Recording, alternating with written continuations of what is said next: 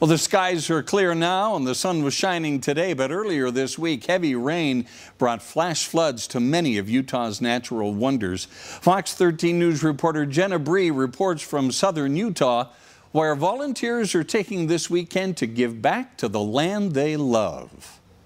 To me, Sand Mountain is nothing less than precious.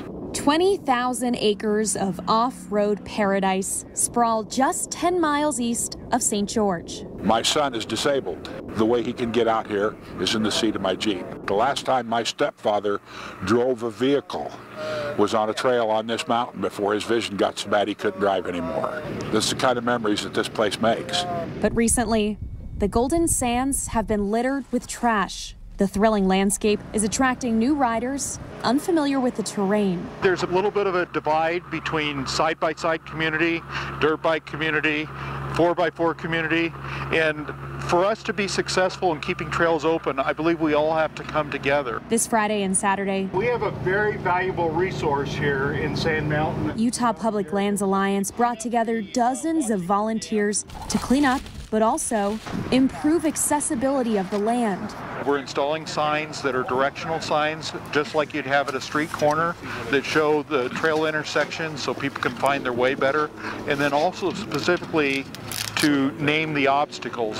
Sand Mountain is one of the few places in Utah that is an open OHV area, which means riders can go anywhere they want here. If you see something that could be a trail, you can just make your own. There are not places like this in the world. This is such a unique area. You want people to explore it and just really experience what southern Utah is all about. The Bureau of Land Management relies on the passion of these people. We don't always have the resources and time to get some work done, and these groups come together to help us manage the land, and they get the community engaged. Knowing that most people in the U.S. don't have access to public lands, shared stewardship is something these Utahns treasure. It's not government land, it's my land. In Hurricane, it's your land. Jenna Bree. And we need to treat it as such.